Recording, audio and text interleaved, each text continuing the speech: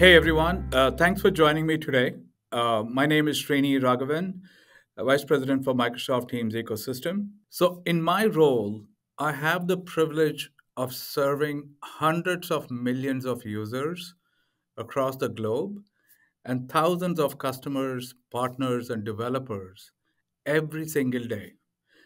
I'm excited to be kicking off a new video series that showcases developers and independent software vendors and their journey with Microsoft and Microsoft Teams. So, join me in exploring how they have innovated, delivered unique solutions, and also accelerated their market presence as they go about building their enterprises.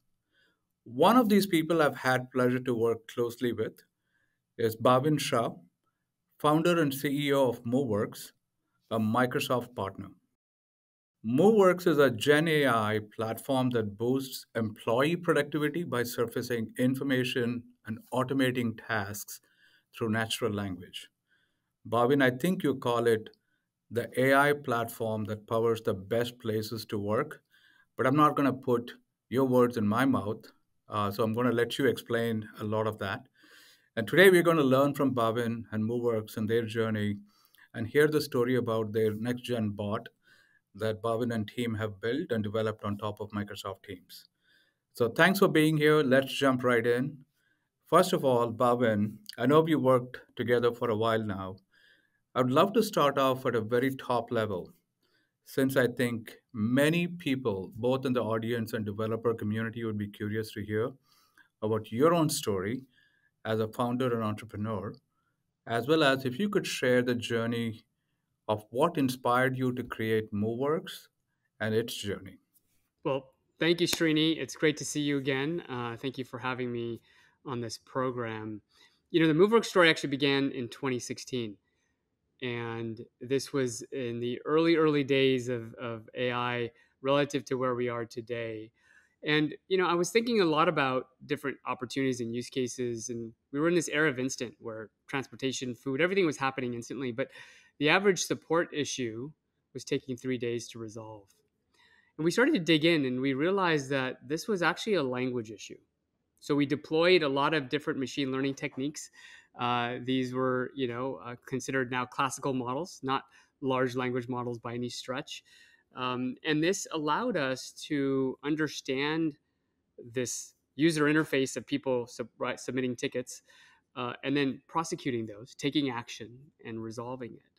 What we found was that this didn't need to be a one-off endeavor. In fact, what we discovered very quickly was that the same issues at an industrial company were showing up at a media company, were showing up at a healthcare company, because as employees, we have the same kinds of questions: a new device every year, a new piece of software, access to a folder, a question about something with our reimbursement and benefits and so forth. And so we were able to start to then leverage this homogenization in terms of building a platform that companies could use to resolve their issues. And so we started to then go across domains to really help employees at enterprises around the world to get their work done.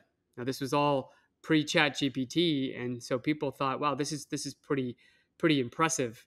It wasn't built using dialogue flows. It was actually quite sophisticated. Still had its limits, and we'll talk more about how we've evolved the platform since then.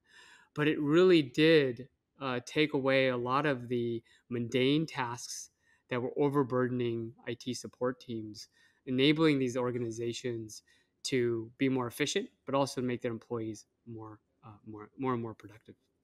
Thanks for sharing that. In fact, what is interesting to me is when you and I were talking and collaborating with your company, um, it was before ChatGPT came along. And I remember this was even before the transformer architecture came along as we know it. But I'm also curious in terms of knowing along the way, is there anything that surprised you that you learned? Anything that you wish that you had known before?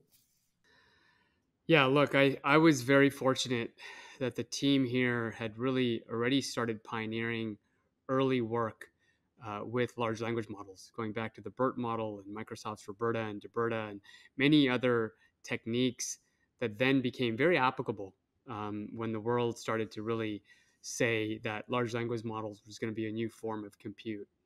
And so, there's a lot of people excited about AI, and I think there's a lot of new companies that are forming, and people have sort of built wrappers around, some of these models very quickly. And I guess my advice and one of the deep lessons of building an enduring company for hopefully many, many decades is that you actually have to invest in deep technology understanding. You have to invest in deep technology areas to differentiate your company, to ensure that your company has the durability, has the longevity that hopefully most entrepreneurs have for their respective companies. And so I think that thinking about what your idea is great. Understanding there are enabling technologies, that's great. But then what is that X factor that you're going to be adding to that? And hopefully that has some differentiation and some more difficult tasks. Because if it's hard for you to do it, it's going to be hard for others, but also ultimately deliver value to the customer. That's first and foremost. Without any value, it's just technology for technology's sake. So I think that in making those investments early are really important, which is I think goes to say that if you have access to capital, if you have access to resources, use it, leverage it.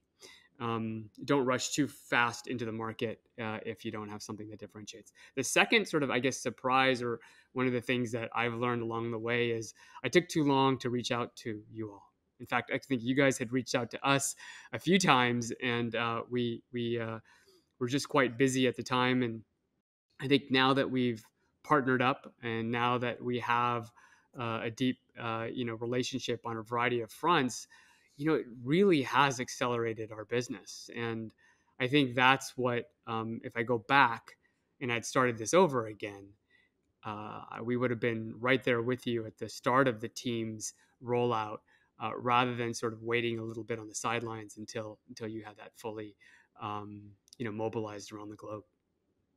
Hey, thanks for sharing that. The one thing I would love to learn from your perspective, Bhavin, on that note is how did you talked about the partnership and reaching out to us earlier? How did anything about our partnership help advance Moveworks' mission? What can you talk a little bit about that? Yeah, well, first of all, as you mentioned at the top of this conversation, right? We are on the Teams platform, and so Microsoft is a very key component of our user interface for knowledge workers and employees around the world. We depend on that. The innovations you're doing on the Teams platform, the capabilities, the UI features, the all of that comes into sharp focus for us every single day. Obviously, now that you've done a lot as well on the Azure side of the world with OpenAI, Azure OpenAI services, and just Azure in general has come a long way. We leverage that in our production environment. We leverage that in our model training. We leverage that with model inference extensively. I think the other piece is we're both very much aligned as we serve large enterprises in the area of security and innovation. I think that those are two values that we hold very dear. We've invested a lot. And I think that has really enabled customers, our mutual customers, to understand that we both have the same ethos, we both have the same commitment to ensuring how that we are handling data correctly, that these models are doing things correctly, that there's guardrails, that there are the right controls to ensure that business processes, privacy, and IP is always protected. And so that obviously combined with the fact that now we're on your marketplace allows us really to accelerate growth even further. So look, I think there's many more things as we think about even some of the more detailed collaborations that we have. But at the highest level, I think those come to mind as some of the key reasons why we continue to really bet on this partnership in amplifying our business. Yeah, thank you for that, Bhavin. We aspire to be the best enterprise platform for ISVs and developers to build their apps and solutions, and including building the next gen AI apps. I know Moveworks started building this employee productivity solutions on Teams about 5 years ago, longer than a lot of people, with a next generation bot that uses Teams as a natural chat interface because it lends into the conversational interface that Teams offers. Could you tell me from your perspective, why did you choose to build a solution? Let's getting into a little bit on the tech side, right? To build a solution on Teams and specifically talk about what impact are you seeing with customers or mutual customers today? Yeah. Well, I think if you look at today, we are somewhere between 70 and 80% of our customer base is leveraging Teams and using Teams to access our service. So Teams has become a very important platform for us to support. Now, if you go back to what I described earlier in terms of the secular shifts with instant everything, mobility, and collaboration tools evolving in the enterprise, I think that we started to see Teams show up everywhere. And you obviously have great penetration inside the enterprise when it comes to M365. And so our joint customers, companies like Honeywell, companies like Toyota North America, right? They have been leveraging both the Moveworks Copilot and the Microsoft Copilot together quite extensively. And I think that's helped us both, provide different but impactful outcomes for those customers. Speaking on our side, um, looking at our customer base, people or organizations will see somewhere between 50 and 60% of all their support issues now get completely automated, which leaves them about half, right, that they then can continue to triage, continue to process manually. But that's the entire universe of issues that come in. And over time, we keep adding more capabilities, more features that reduces the burden on agents who are generally typically overwhelmed already. As I mentioned before, it takes 3.5 days to resolve a typical IT issue, 4.5 for HR. So clearly, we're not even at capacity in most organizations around the world. And so that then leads to employees being more productive, less friction, getting more out of their day. And we all know this, right? You get a lot of work done on a given day. You go home, you feel pretty good about yourself, But if you're stuck, solving some things that really don't pertain to your job, well, you come home feeling frustrated. And so we did a Forrester TEI report, total economic impact report, and it showed 256% ROI in the first year for our customers and a combined $11 million savings over the subsequent 3 years. So, real impact from thinking about your employees as the opportunity to drive change and to drive economic efficiencies for your business. Wow, 256% TEI, that's pretty huge. Thanks for sharing that. So I want to you know, get into the nuts and bolts of your Copilot, right? Moveworks, you call it Copilot, Moveworks Copilot. If you could break it down a little bit, and also along the way, tell us, maybe share something as to what is unique about it. What is unique about Moveworks' Copilot, and how is it a differentiator for customers? If you think about Moveworks, we're an company level or enterprise level copilot that interacts with all sorts of systems. Typically, in most of our customers' environments, we're talking to 20 to 50, sometimes even more systems that employees have to access, employees have to, leverage to do their work. Now, not always every day and not always on a frequent basis, but sometimes quite infrequently, performance review, time of year, or maybe there is a certain type of process that has to be run at the end of each month, or maybe there is some information they have to search on a one-off basis because there's some incident or there's some issue that's emerged. And so what our Copilot is this place where they can go to and they can ask these questions, and our job is to go find those answers. Now, that is different than, let's say, the M365 Copilot, which is a very powerful employee productivity Copilot that allows your employees to be a lot more effective in the Microsoft suite and the ecosystem that you guys have built and continue to expand on. And so when you think about our world, we're doing both search and we're both doing actions as well that isn't assigned to one specific system. And so we're spanned across that. Customers will tend to brand our Copilot with a name and an icon because, again, it's part of their core company ethos as a service offering that CIOs and leaders of that company get to decide what this Copilot does and doesn't do. I think one of the key things that makes our product valuable to these enterprises is they get to decide, hey, what services are we going to provide? What kinds of questions will it answer? And what kinds of questions will it not answer? That is not always the case with consumer ChatGPT type of products, right? As we all know, it'll be more output oriented rather than outcome oriented. We tie this back to what's the business goal, what are the automations and processes that matter, and I think that being able to do this allows us to also then span across different systems like M365 and like your Copilot so that we become an entry point or an exit point depending on where the user begins their journey.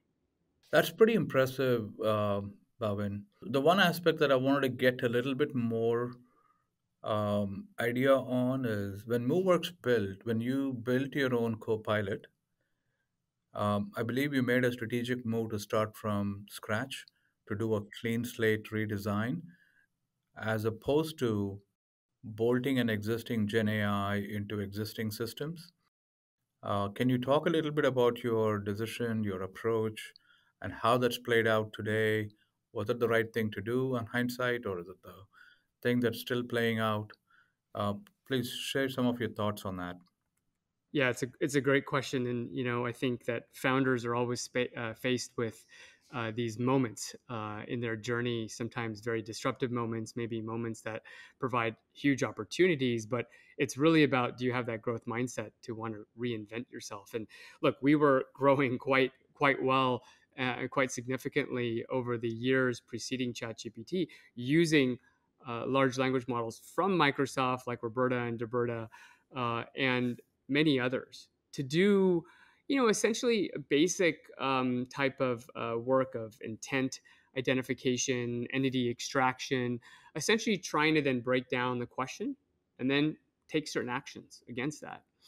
When we saw ChatGPT, we saw what OpenAI had done with RLHF and other techniques to train these models to provide generative outputs.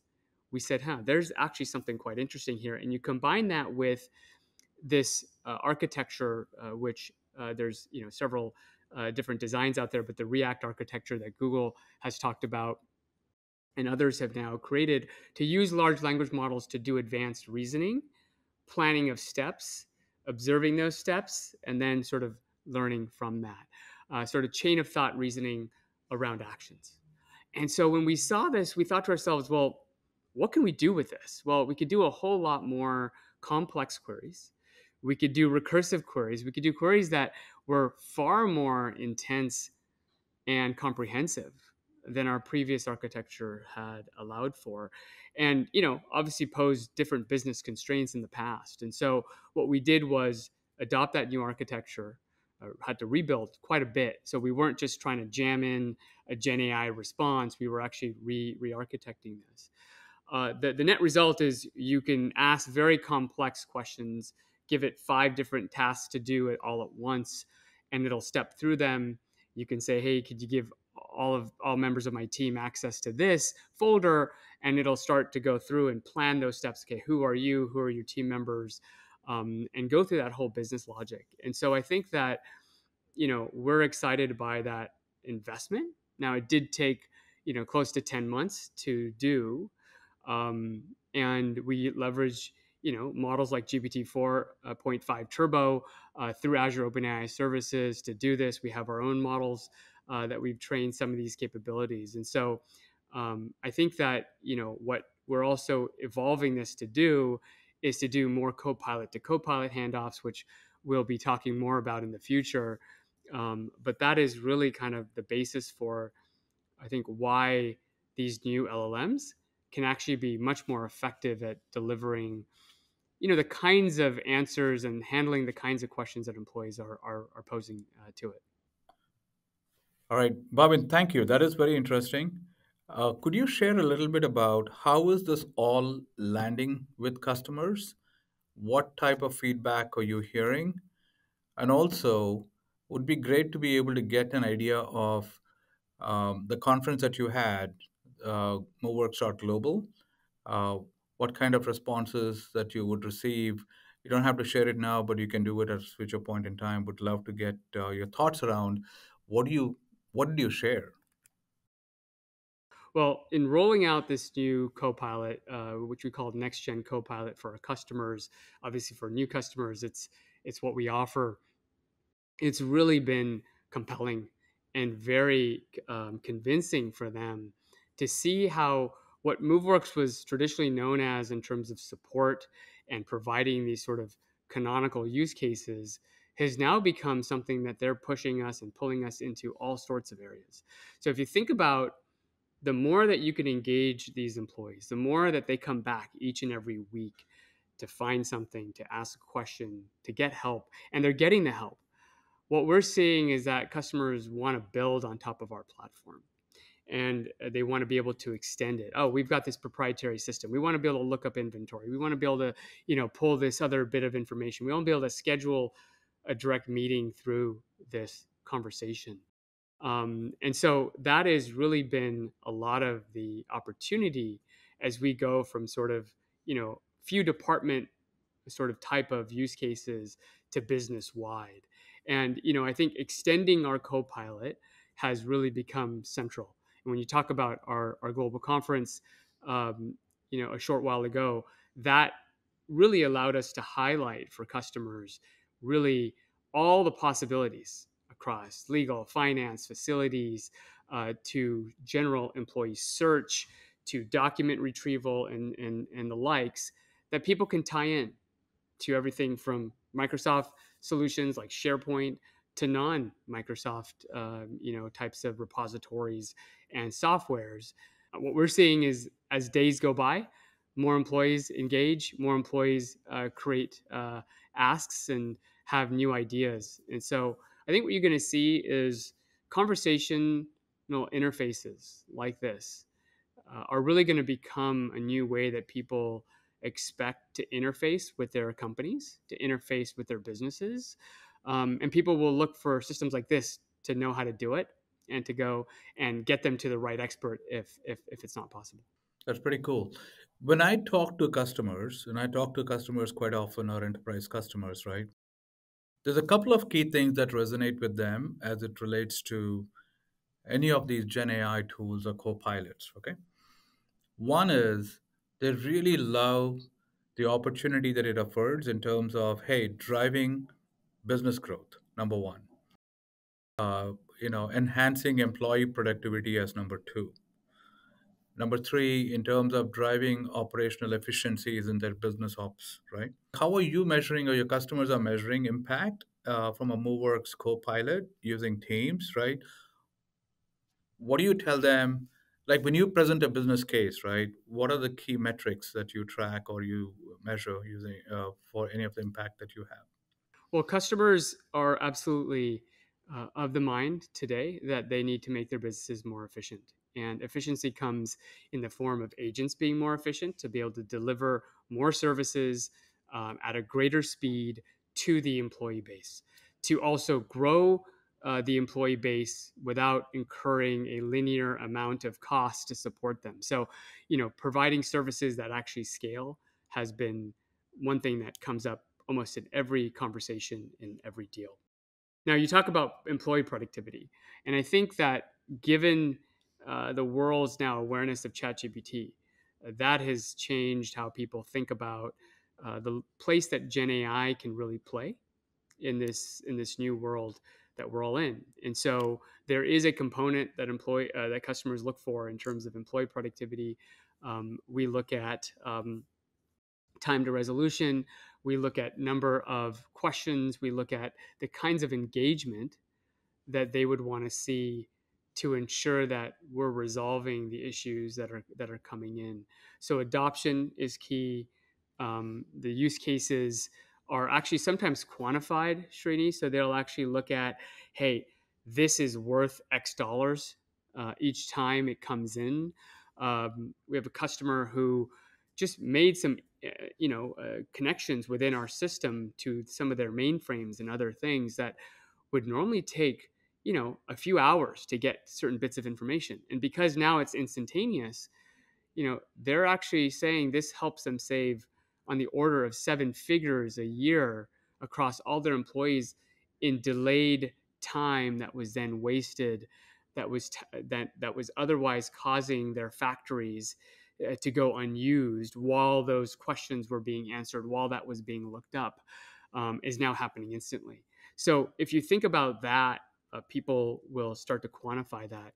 And then, I think overall, as I talked about before, solving half of your issues, solving three quarters of your issues really does reduce the burden on IT, on HR, on facilities, on finance, on all these other departments. That is making engineers more efficient. That's making marketers more efficient. That's making every member of the team more effective at what they do. And so CEOs are now tracking this with us. They've made claims to the board. We've seen ourselves put in annual reports as one of the key initiatives that drive efficiency for the business.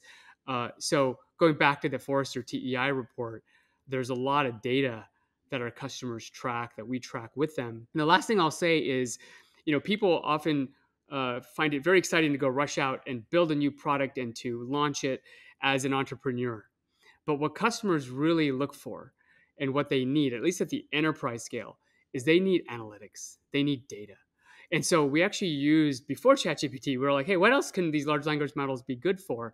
We created an extensive suite of analytics, which we call employee experience insights, that allows our customers to tell and understand the quality of service that they're getting, not based on how human agents have labeled this, but based on how large language models have interpreted all of their tickets, all of the interactions, both through the Copilot and not with the Copilot. And the net result is they can now see with great clarity, hey, this is what slowed down our sales team at the end of the fiscal year that took us long to provide, or this was the fastest thing we were able to do for our engineers. And so you combine that kind of tool set with a powerful tool like that, like what we provide with the Copilot, and it's almost an infinite experience of, ooh, look at what we've changed here, look at the opportunity here, look at the gap that if we go and automate this service, we can have the Copilot trigger and fully complete end to end. So lots of information there, but hopefully it gives you a sense that you both have to innovate on creating these new experiences, but you also have to provide the analytics to back it up. Yeah. Hey, Bhavin, thank you so much for joining me today and sharing your thoughts. Um, one parting comment and question. One is thank you again for your investment in Microsoft and Microsoft Teams. We never take it for granted. And if there is anything that we can do to do better, we learn every day. And please do let us know. I know there's a lot of folks who may be watching this and would love to tap into your unique perspective as well and your company's growth. And I've seen your company grow year after year, which is pretty awesome to see. For anyone who's trying to get into the space and also working with Microsoft and partnering with us on Microsoft Teams, what advice would you offer to them? Like, how can they leverage the AI space itself, right, to enhance their offering and to stay competitive, or to actually use the model that we have with Microsoft Teams as a conversational interface to do and add more value for customers? Well, thank you, Srini, for giving us this opportunity, to speak today, but also in terms of the partnership. I think we've been really grateful for the advice, for the collaboration. You guys have, as you said, you've seen us grow. You've seen the data. You have the data. You know what copilots and bots are actually performing. You also know how we're leveraging Azure and OpenAI and all those services there. So the good news is there's no secrets, and you can really help us think about all of the opportunities and the challenges when it comes to any new endeavor. And I have the opportunity to speak to lots of entrepreneurs, get asked to present. Is that right now, everyone with a checkbook in the world of business has the authority to go and investigate and to purchase products around AI, that service AI, that deliver AI, that optimize AI. And so this is the era that we're in. And you have to think about when you're building a company that the timing of what you build as it relates to the macro trends is very important. In fact, of all the things that lead to company success, and sometimes I'm in denial of them because you look at the list, it's not the founder, it's not the technology, it's actually market timing. And it has to do with, does your idea align with the timing of the world? As the saying goes, if you build something that the world wants, the world has no other choice but to support you and to reward you. And so when it comes to that, if you're not building an AI first product right now, I would think about that. I would think about what it would take to really invest, to pull the right team together, because that's what the world's looking for. That's what they're shopping for. And for the next, I don't know how many, 5, 10 plus years, a lot of the growth that we're going to see in technology will be based on this new wave. And this wave will eclipse many other waves that we've seen before. And so, partner with strong technologists. There's a lot of people now working to get an edge in this space. There's a lot of capabilities, a lot of things you can invent and try. And if you do that, I think you'll find a lot of opportunity and a lot of success. And if you don't, someone's going to eat your lunch because the share of wallet today is being spent in AI. And I think that share of wallet is what your job is to go capture. Got it. Thank you so much. Once again, appreciate it. By the way, I think you've been being too modest when you say it's all about market timing. I know for a fact an A team can take a B product to places, but you can never have a B team with an A product and make it successful. So thanks again. I know you, Waibo, and Varun, and Jiang and the team have worked really hard. All the best to you. Thank you, Bhavin. Talk to you next time and looking forward to continued partnership.